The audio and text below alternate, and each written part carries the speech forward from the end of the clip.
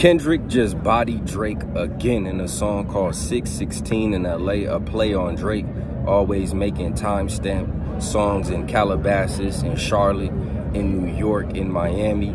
So 616 in LA, the day that the OJ murder trial was submitted in court. The murder trial, the cover art for the song is a black Maybach glove. Again, Maybach music. Rick Ross, warning Drake, right? OJ Simpson, if the glove don't fit, you must acquit, right? So the black glove for Kendrick Lamar, dropping it at 6:16 a.m. And let's get into some of them bars, man. So apparently, we using the Al Green sample, which I picked up on immediately. Again, Kendrick sampled Teddy Pendergrass, now he samples Al Green. And apparently the song that Kendrick sampled, Drake's uncle played guitar on the song. So more 4D chess from the Kung Fu master, Kendrick, Kenny Hendrix, you know what I'm saying? Right, so let's get into it, right? Also, today, 616, not today, I'm sorry, 616, the name of the song, is also the day that the series Euphoria premiered. And again, Euphoria is the name of Kendrick's first diss to Drake, because Drake is the executive producer on Euphoria, okay? Good job. Now, you guys can get out of this. He talks about a lot of things in the first half. He pretty much basically talks about who am I not to go to war, right? There's an opportunity when living with loss. I discover myself when I fall short, right? So he's basically saying, look, man, I love my peace. I love chilling, but if it's time to go to war, I'm gonna smoke somebody, right? I'm gonna smoke dudes. That type of thing, right? So there's a lot of bars in here that, again, probably went over my head because I don't rap genius everything. I just listen, right? But I didn't want to overreact, right? So I took my time. I listened to it a bunch of times. And he basically told Drake, man, you got to tighten up your team, right? So he says, he goes back to the same things. Remember, he's dropping back to back without Drake having an answer. And Drake did back to back on Meek. So basically, remember, in Euphoria, Kendrick is like back to back. I like that record, right? Let me get back to that for the record. So we didn't even know Kendrick was gonna go back to back, but he did, right? So he goes back to back on Drake, right? Flips it back on him. So in the first Euphoria track, he asked Drake, he said, have you ever played, have you ever, right? Then he asked him, have you ever walked down your opponent or your enemy with a poker face? Right? Have you ever paid $500K for, you know, for a case or whatever, right? So then he goes back to that on 616 in LA. He said, are you finally ready to play? Have you ever? Let's see. Have you ever thought that OVO is working for me? Fake bully, I hate bullies. You must be a terrible person. Everybody inside your team is whispering that you deserve it. You can't tootsie slide up out of this one. It's just gonna resurface. Every dog have his day. Now living your purpose. Right, so he basically, again, Drake's song is Tootsie Slide, left foot slide, right foot slide, basically, yeah, so Kendrick flipped that shit on him, right? He said, you can't Tootsie Slide up out of this, right? He said, if you were street smart, he said, know the wires in your circle should puzzle you. If you were street smart, then you would have caught that your entourage is only to hustle you. 100 niggas that you got on salary, and 20 of them want you as a casualty. One of them is actually next to you, and 2 of them is practically tired of your lifestyle. Just don't got the audacity to tell you.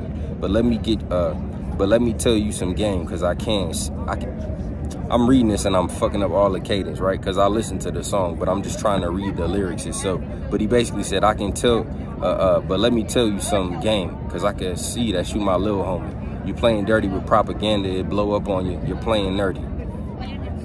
So then at the end of the song, he asked him, before you figure you're not alone, ask what Mike would do. So basically, y'all all know that Mike made a song, You Are Not Alone, and he keeps playing on this Michael Jackson shit. But overall, bro, Euphoria just continues to impress me over and over and over. I listen to it a whole bunch of times. I listen to it a lot, honestly. I really fuck with Euphoria. I think 616 in LA, I think Kendrick should have used the first half of the song to keep dissing Drake, but I respect that he kind of like made it a song like, look, bro, I know y'all want to see me beefing and shit with dudes, but you know, I'm a peaceful guy. I don't care about fame. That's kind of what he's been on, right? But overall, I would say it was pretty. It was a good track, bro. It was a good track. I probably do have to listen to it more, just like Euphoria. Like at first when I heard Euphoria, I wasn't amazed or blown away by the beat. But the more I listened to it, and I appreciate the intro with Teddy Pendergrass and how he creeped in on that motherfucker and kind of just sat Drake down like, you my son, bro. Let me put on some old school tunes. Let me show you where we really come from. And then the beat kicked in, and then he fucking mocked them in the Canadian voice. Had several patterns, set up several bars ahead of time. Like, I'm gonna tell you in 8 bars. Then he said, yeah, I'm gonna kill my friends. I'm YNW Melly. Also, you know, having a bin in my house, been a rat, a snitch. Talked about Gunna. Say he got shit on Drake that make Gunna wanna look like a saint, right? And then he talked about wires in 616 in LA. So Kendrick is basically alluding to there being moles in Drake's crew, that he's actually being extorted, and he's paying for relationships. Basically say you ain't got no real niggas around you.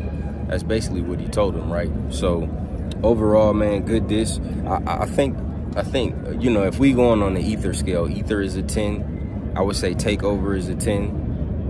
Even though I felt like Ether was a little stronger. Hit 'em Up, you got to go 10 for the disrespect and the energy.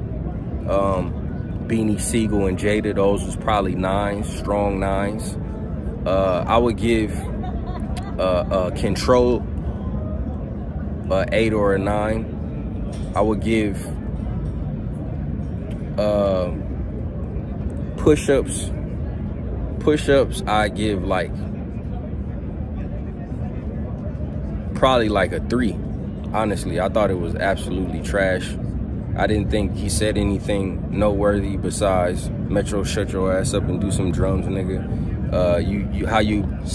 How you big stepping with size 7 men's on, kind of just, it wasn't really, bruh. That's not really bars, bruh. Let's see.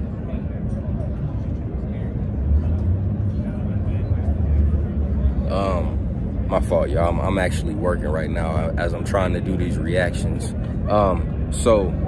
Getting back to how I rated them, Euphoria, to me, Euphoria is turning into a strong 8 or a 9, honestly, bro. The different cadences and flows that Kendrick went through, the triple, quadruple entendres, the shit that most people are overlooking because they didn't grow up in black culture. It was just all there, bro, and I just keep listening to it. It just is hot to me like that. 6 a.m. in LA, like I said, I wanted to take my time and give it a few spins before I really gave my opinion on it.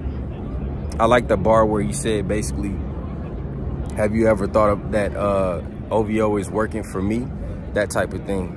But I think I'm gonna give that, I think it's slightly better than push-ups. I thought the AI shit was, you get a 0 for using AI. You get nothing for AI, but I don't know, man. Maybe I give 6 a.m. in LA a 6, you know, for the 6th god. But yeah, I think it was dope that Kendrick went back to back. I think Kendrick right now is, he's just basically walking Drake down in the high guard. You know what I mean? He keeping the jab on him. He's hitting him with strong left hooks to the body. You know, a couple uppercuts. You know, Drake is trying to clinch, but Kendrick is really just putting that pressure on him. He's avoiding the clinches. And if Drake don't move right, bruh, if he don't make his next move his best move, he's going to get countered bad by Kendrick. We still haven't seen cartoons and serial Kendrick. This shit, we